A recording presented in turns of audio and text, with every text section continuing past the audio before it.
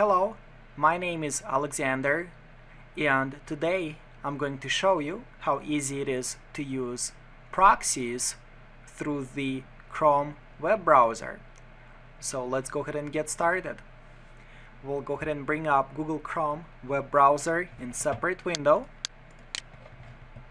And to see what is our current IP is, we're gonna go to the website, which is whatismyip.com. As we can see, it shows me my current IP address that my internet provider provides me at the present time. What we're gonna do is we're gonna go back to the BestProxyAndVPN website, and once you are logged in under your username and password, you should be able to see a similar screen with different proxy numbers.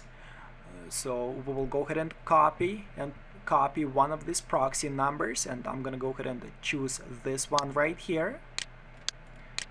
We'll just copy this proxy address, and we'll go back to our Chrome window, and we're gonna go ahead and click on this little tool right here in the right hand side top corner. It looks like wrench tool. I'm gonna click on it, and then I'm gonna go to the options.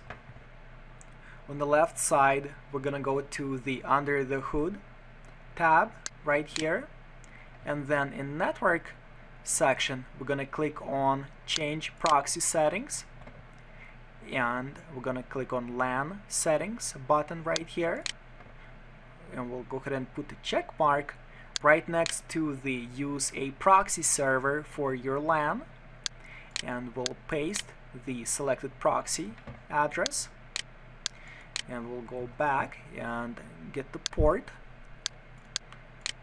number, and then we'll switch back, and we'll have to click this button again because that little window usually disappears once you switch windows. So we're gonna go ahead and click on this button again, and it brings up this window back up with our proxy number already here. And we'll go ahead and delete this port number, and we'll paste our port number. We'll click OK. We'll click OK here again.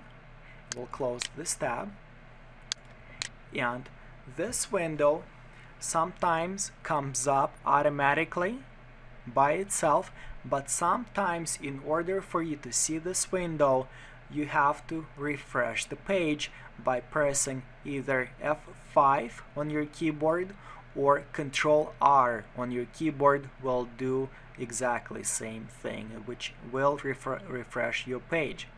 So this little window, which is authentication required window, it's asking us to enter username and password. So the username is exactly the same username that you're using to log in to BestProxyAndVPN website, as well as the password. It is exactly the same password. So I'm going to go ahead and copy and paste my username and password. Okay, there we go. And I'm going to go ahead and click login.